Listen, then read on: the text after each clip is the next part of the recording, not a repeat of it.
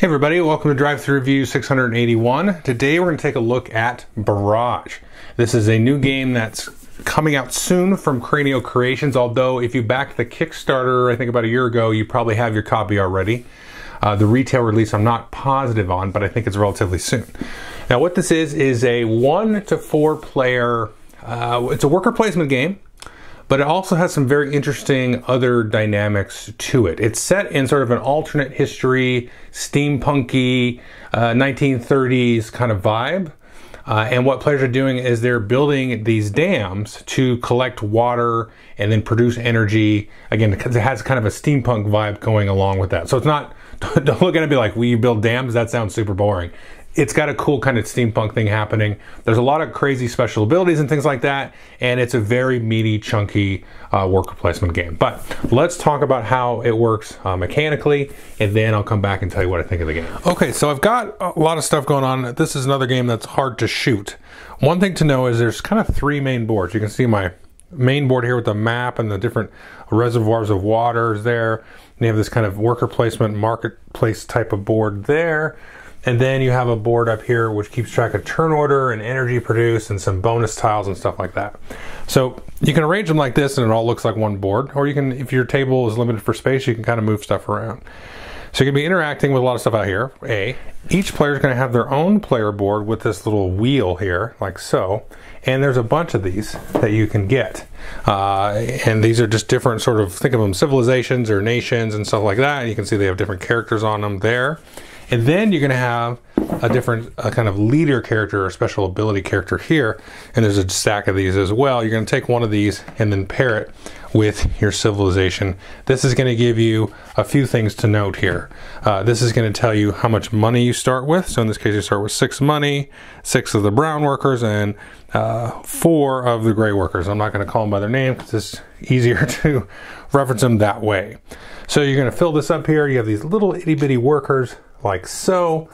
These are really small, but that's okay. There's a reason that they're that small, and you get some money out here like so. You're going to start with that, and then you're going to fill up your board with the pieces in your color, and these pieces are actually differently shaped based on, well, which faction you choose here. And then you have your proper workers here. These are the workers you're going to be taking your worker placement actions with on your turn. Now each player is also going to get a starting contract. You can see these have the white hands on the back, and you'll get that. And you can kind of, we just been dealing them out randomly. You get a set of a civilization with a character and then a contract. But I would say moving forward, I've played this a few times now, I would say definitely draft them, because you can kind of a combination of civilization plus contract plus, you know, character there. Some of these character abilities, which you can see at the bottom left here, that's the kind of the special ability of your character. Some are better than others. So there's that, and then you get these building tiles. These are like action tiles. If you're playing the advanced game, you don't use this wild one, and I recommend just play with the advanced game. It's been my experience that that is the best way to play the game. So then you're all set up there and you're ready to start taking actions. Now the game's played over 4 rounds. You're going to take turns placing out your workers, doing the actions immediately, and then what you're trying to do is build these dams out onto the board. So before we talk about any of the actions are very, very dead simple. Let's talk about the concept of why you're building these dams, and then also these power conduits and so on. And then you have your power stations at the bottom. Like, why are you doing that? Because that's the main way that you score points and fulfill special bonuses and all that stuff. Well, if you take a look at the board here, you can see you've got these different reservoirs of water. At the top here, we have like the head streams, and these are filled with tiles here that come out randomly. There's a bunch of these, and these are going to tell you how much water is going to start at the top. So at the beginning of round 1, we'll have 1, 2 is 1, and 1 for every round in that one. But like this other one, for example, will have nothing in the first 2 rounds. You can see there, and then 1 and 2 in the last round. And then you're also going to seed the board based on drawing some of these startup tiles here for the different terrain types. And you're going to start with some neutral dams that are in play in these various different terrain types. So you've got kind of your plains, your grasslands, you've got your hills here, and you've got your mountains. You can see down here the setup told us to put a dam that's 3 stacks high and then you start off with a little bit of water in there. Now these neutral dams basically belong to anybody, so anybody can make use of them. So what you might do, if we zoom out just a little bit here, is you might try to build one of your little power conduits right on this spot, right? Because remember, neutral dam, anybody can use it. And just for argument's sake, I'm going to move that to the side. You can see it's got 1 water. Now the height of the dam is going to be the amount of water that it can hold. So if it was height 1, all it could hold was 1, but now it's height 3. So let's add a couple of more water tokens there, because the more water, the better. Water is gold in this game, basically. And then you can see here, this power conduit, if you follow the pipeline there, is connected to this area here, where if you built one of your stations, like so, you could then take an action to convert all of this water into energy, and that's what everybody's trying to do. Now, if you had your own dam, let's say you had your dam over here, like so, you could then build a converter here, like so, and then you can see this pipe goes all the way over to here. Now, one thing you can do is use other players' converters here. So if somebody else had built a converter there, let's say the white player, for example, then I could run that through there, although they will get money and victory points if I use their converter. So that's something you can kind of do. So when you do that, though, you're basically going to convert based on this number. So this is a 3, this is a 2. Over here you can see there's a 1. Some go up to, 5, I think, is the highest one. You're going to get basically that much energy times the number of water that you pass through it. So if I put 3, that would be 9 energy. I would get that. We'll talk about that more in a minute. But that's what you're trying to do. Now the other thing is, as water kind of flows downstream here, these dams, like I said, are going to catch it. So this one can hold 3. So if let's say it was a height 2, for argument's sake, we had 2 here, and then we had water kind of running down the dam. This is now full, so this is going to run down to further along the board, or if it's at the bottom of the board like this, it's going to run off the board and go back into the supply. So you can also build dams in front of other people. So if white here wanted to spend a little bit extra money, they can build that dam. So new water is going to get caught here. And then again, let's say they got their converter there already, then they can start converting that into, one of their power stations that they built in these spots here. So there's a little bit of like, you can kind of ninja, it's kind of the water supply from somebody else. But that's kind of the general overall main concept of the game, is building these different buildings, getting them in such a way and looking at where the different routes and things are, and then stealing that and then converting it and getting energy. And energy is basically just the game. That's what you're trying to do, is convert and get the game. Although there's some other kind of sidebar points that you can do. So on your turn, you're going to do worker placement. So when you do worker placement, you're going to take actions on a number of spaces. Now this spot up here is the kind of the main worker placement board. So let's start there. This is the first thing you're going to do, is you're going to make energy. So you can see here, this spot here cost me 2 workers.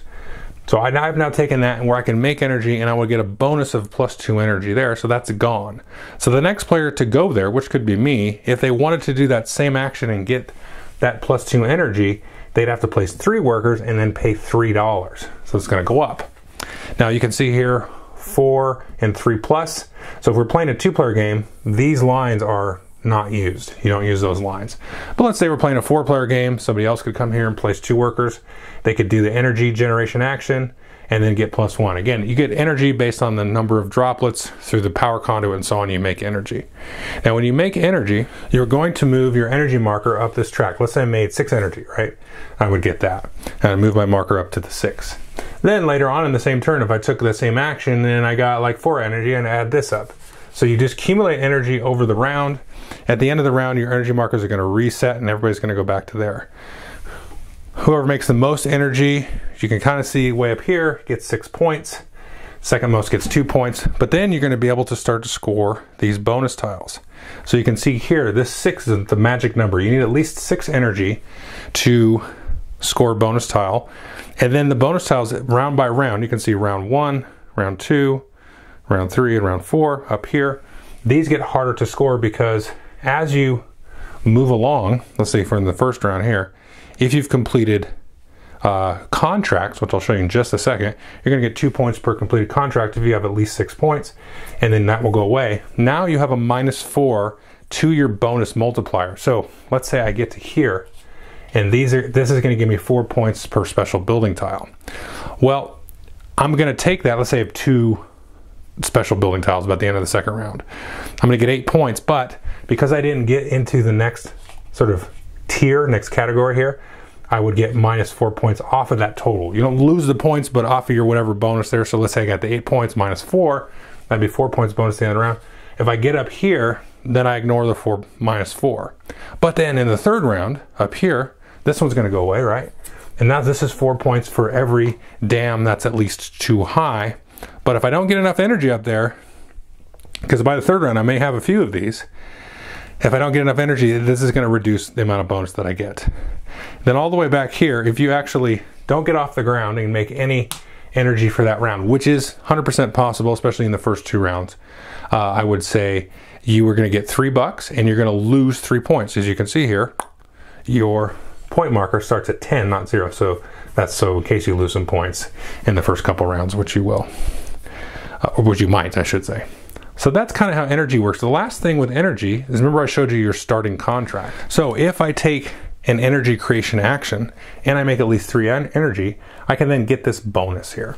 This is, again, in this case, gives me $2, and then I get to spin my wheel there, which I'll talk about why you want to do that in a second. But that's that bonus there. If I had in my possession, you know, a better contract here that I required off the board, let's say I made 6 energy, I would get 2 points and then get to freely upgrade one of my dams to another height, that kind of thing. So you just, for the one action, if you do that much, then you get the bonus. And then you get to turn that over, and that's a completed contract. Remember, you get a bonus sometimes for completed contracts in the game. So that is making energy. That is the second most complicated thing in the game. Now we're going to move away from the main board up here and down to our own board. And here's where we actually start to build our buildings. So we can see we have our own individual spots, so you can't be blocked here, but the price is going to go up.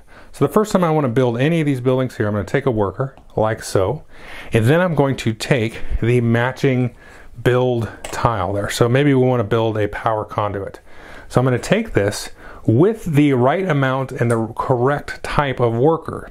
So if I zoom in just a little bit there, so if I want to build the base of a dam and I'm building it near the top of the board, in the mountain area, I need 5 of these brown workers there. If I'm building it near the bottom of the board, for example, I only need 3. If I'm improving a dam, so that's what this is, you put that on top there, then I need the gray workers, and again, that depends which area you're in. If we drop down to here, we can see the power conduits. Again, this is the brown workers, and you're gonna need 2 times whatever the value of the space is. So if I wanted to put it here, I would need 4 of those workers because it's 2 times whatever that number is right there. But again, these are going to give you more energy as you do it, so of course they're more expensive. Now that's the power conduit, and then the power station here, this it just goes up. So the first one, this guy here, cost you 2 grays. You build that, the next one's going to cost you 3, 4, 5, and so on. Now when you build it, remember I said we're going to build here the power conduit. We're going to take this, we're going to take the right amount of workers, so in this case we needed 4. We're going to tuck that in there because that's what we built.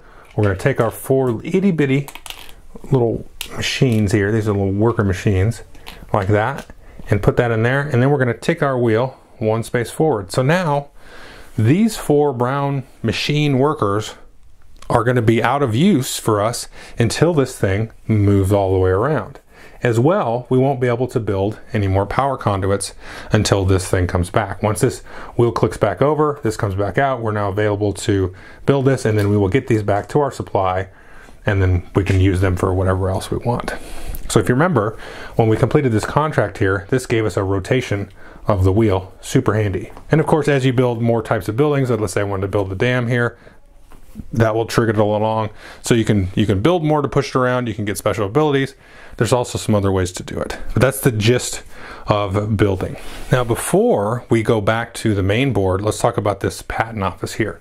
Now all of these cost you 2 workers, it doesn't matter. You pick which one you want to get, you pay the $5, and then you get the special tile there. And then this is going to give you another kind of build auction here.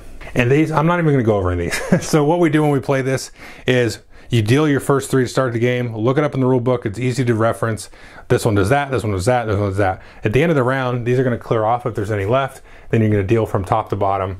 And then as the new ones come out, then you read them, tell them what to do. They give you all kinds of bonuses. These are just vastly better building tiles than the ones you start with. That's all you really need to know right now.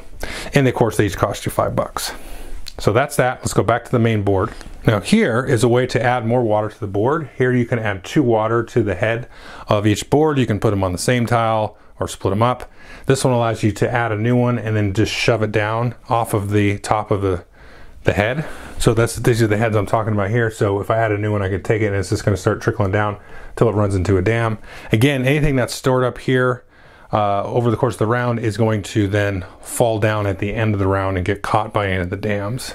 This spot here, as many people as want can go there, and you just put 1 worker there, as many workers as you want, and you get $1 per worker you put there. This spot here again allows you to rotate the wheel. So first spot here is pretty easy, 1 worker, 1 wheel rotate. But if you want to spend a little bit more workers and you have the right number of players, then you can spend some money and rotate the wheel a few more times. Then here's how you might get some more of those mechanical workers. A brown one will cost you $2 unless you go there, which costs you additional 3. You can get one of your choice or one of each for a little bit more money. Again, depending on the number of players in the game, some of these spots will not be available to everybody. All right, and then the last spot here is this contract spot. You have 2 types of contracts. Down here at the bottom, you have private contracts. At the top, you have public contracts. Now, the public contracts will just sit there until somebody produces enough energy to be able to claim it. So if somebody produces 13 energy on their turn, they're going to get 6 points and they get 4 workers of their choice. Fantastic. If they do 14 energy here, they could do 8 points and then 8 coins. So those are just going to sit there until somebody claims it, and then they're just going to take it.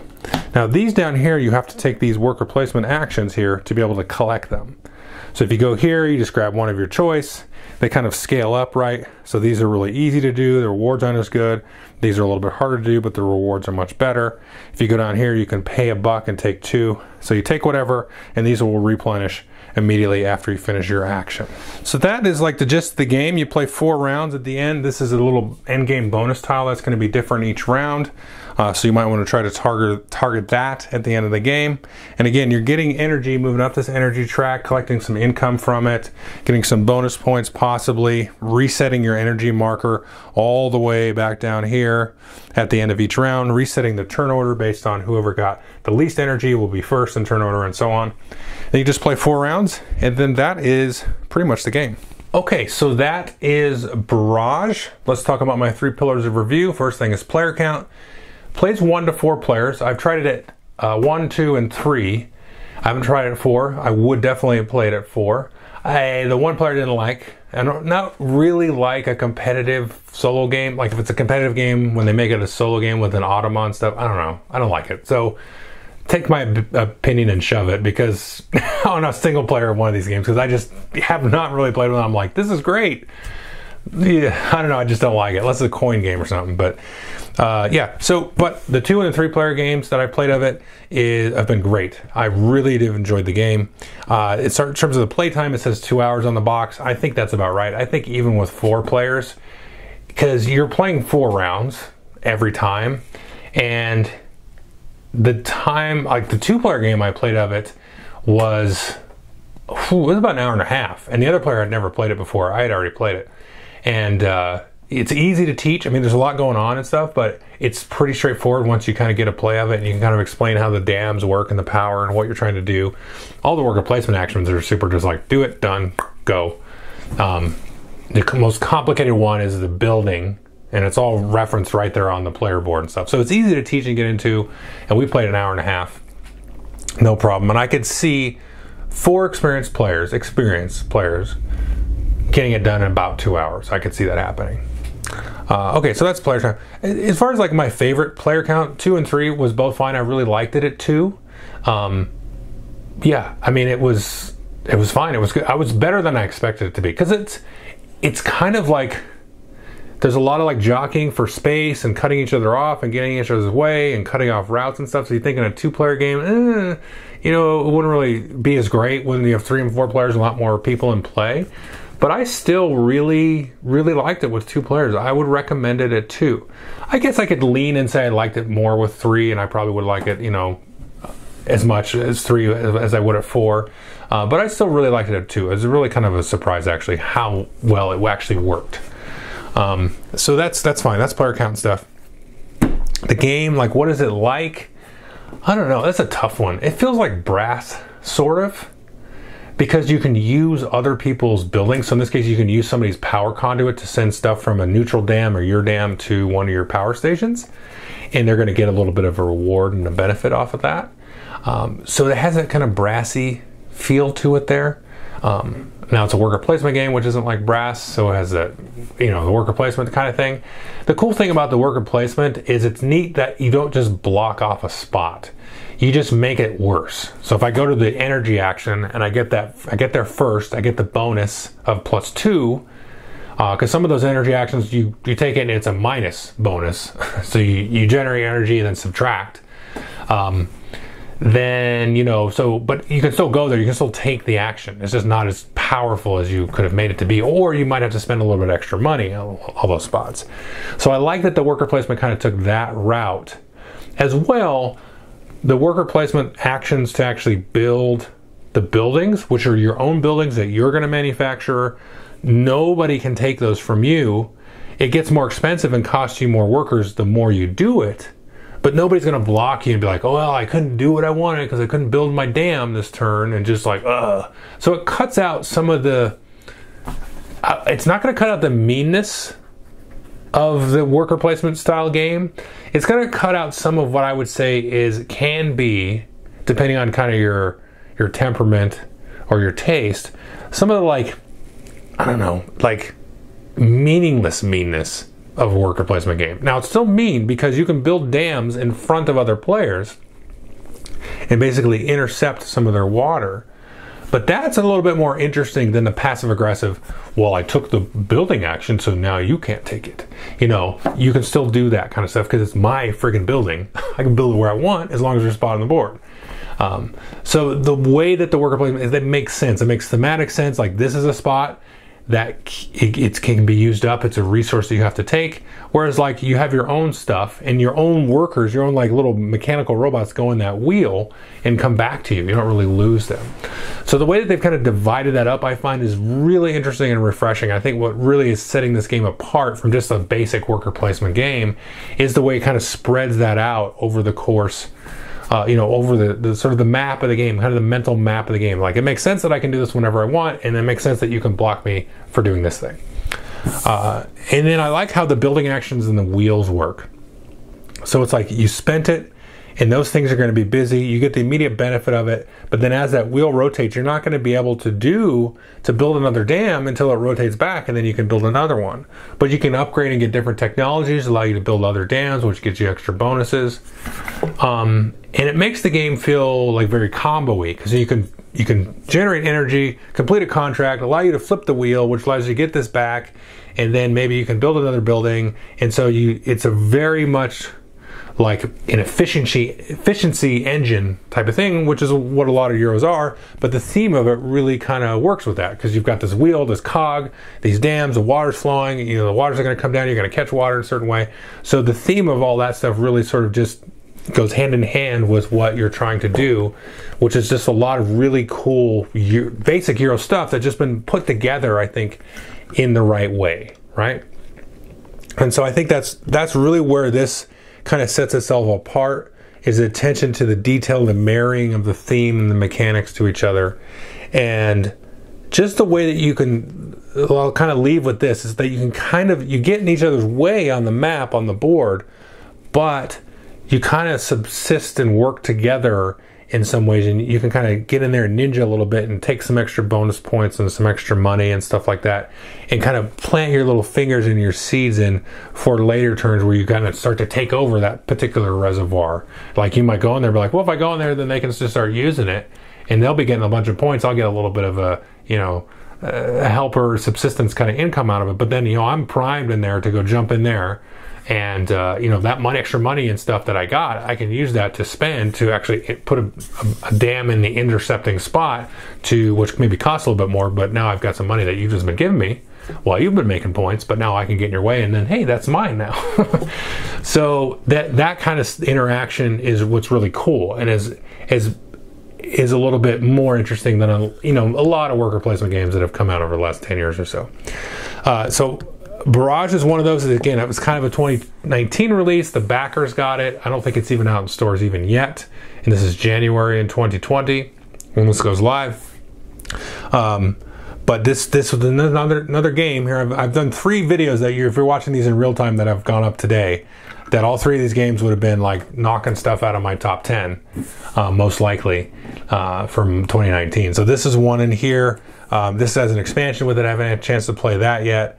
But this is another one that, again, that kind of combo efficiency engine stuff is giving me like a lot to kind of, it gave me a taste of it that I want to chew on and explore more and more. Oh no, there was one other thing actually before I wrap up. So the special abilities, I mentioned this in the walkthrough, they are not equal. So you have the special character tile, and you kind of draft that and combine that with a nation as well as a starting contract.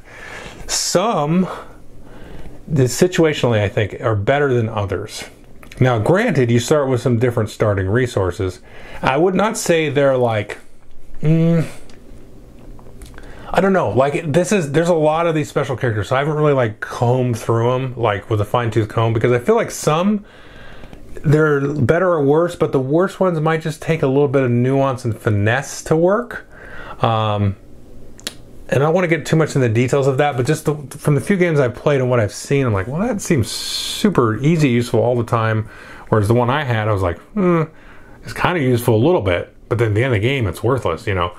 But I think there's also some other like strategies, and maybe some like sort of higher level strategies, which I haven't really gotten to, where I'm like, you know, because after those games I played, I'm like, well, what if I did this, where I kind of blitzed this one action and then just did this action that my ability combos with? I said that would crush a lot of other players. And yeah, my ability is not like super great, but it's like if I sort of take that tack that if I'm doing this to get in people's way, then I'm going to get my little bitty benefit, but then also be messing with other players. So that, you know, so there's some interesting sort of stuff that I still want to explore with this in terms of all those kind of comboing of the abilities and stuff. So anyway, that is Barrage. Definitely take a look at it. It's a big, crunchy, meaty game, and I think there's going to be a lot of replay value in it.